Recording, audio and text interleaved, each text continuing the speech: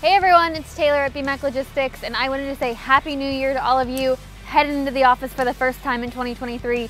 So excited to be back after the holidays. We have some big goals for 2023, so I'm excited. I'm ready to get started and ready to get hiring. So we've got a big hiring goal for 2023, and I know there's gonna be a ton of applicants because with a new year right after the holidays, we always see a big influx in candidates because there's always so many job seekers who were kind of waiting, to get through the holiday season and things like that before they started looking.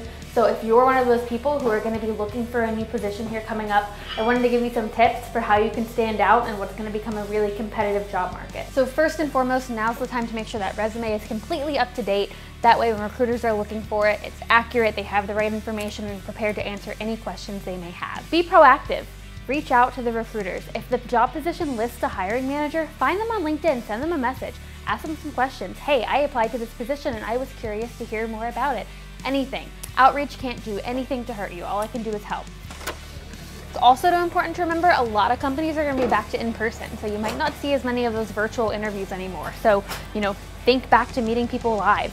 Make sure you have your interview outfits ready. Make sure you find access to a printer to get printed copies of your resume to bring with you. If you have any questions and want to talk about getting started with that job search, please feel free to reach out to me. I'm happy to offer any advice that I have as a recruiter. And if you feel like your job search is leading you in the direction of sales or logistics, let's talk about what we can do here at BMAC.